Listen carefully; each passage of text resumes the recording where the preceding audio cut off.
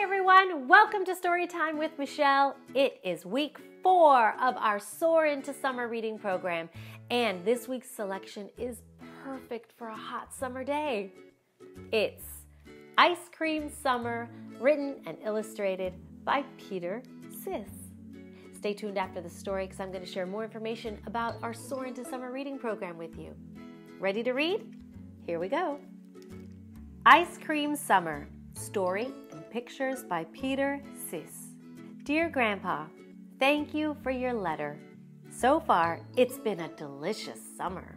Let's read the letter from Grandpa. It says, Hi Joe, how is your summer going?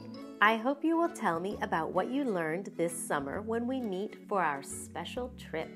Love, Grandpa. Ooh, I love getting mail, don't you? I am very busy. But don't worry, I'm not forgetting about school. I read every day. I am conquering big words like tornado and explosion. Looks like he's reading the flavors of ice cream.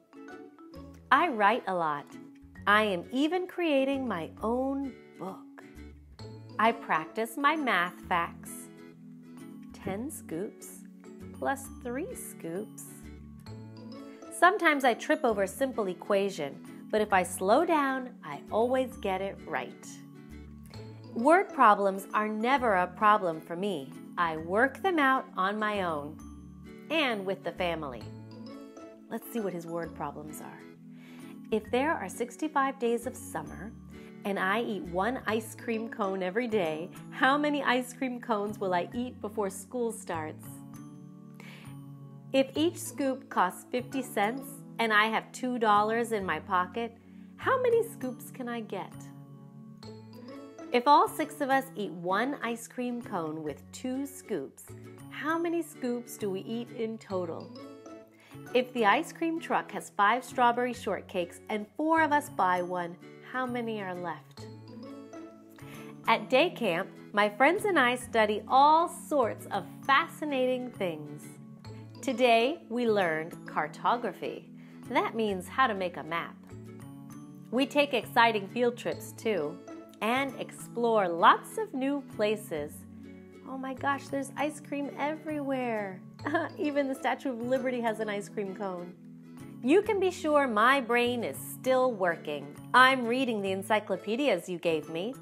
I am diving into world history. I'm traveling to ancient China. Look at that, it says 2,000 years ago, first ice cream. And researching the whole European continent. And I wouldn't forget American history. The Founding Fathers and I have a lot in common. Oh, it says here, President James Madison serves it, ice cream, topped with strawberries from First Lady Dolly Madison's garden at his 2nd inaugural ball. I am discovering great inventors too, and dreaming up some inventions of my own. Wow. As you can see, Grandpa, I've been working hard all summer, though I always take a break on Sundays. Get it? He's sleeping on an ice cream sundae. I have definitely earned the special trip you mentioned. I can't wait to find out where we're going. To the top of Ice Cream Peak? Wow, this is the best summer ever. The end.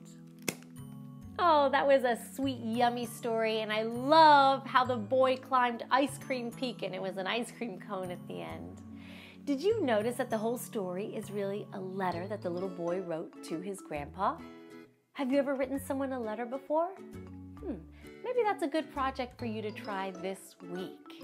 Why not head over to my Facebook page, Storytime with Michelle Book Club, and let me know who you're going to write a letter to this week. And remember, it doesn't just have to be words on the page. You can also draw pictures like the little boy did in his letter to his grandpa. I can't wait to see who you're going to write this week. Now, this is the 4th book in our Soar into Summer reading program. If you'd like to see the first 3 books read aloud, go ahead and click on this link over here, and I'll put more links down in the description below. And you can keep up with us. Every week I'm going to be sharing a new book read aloud just for you, so we can keep reading all summer long. Until next time, happy reading!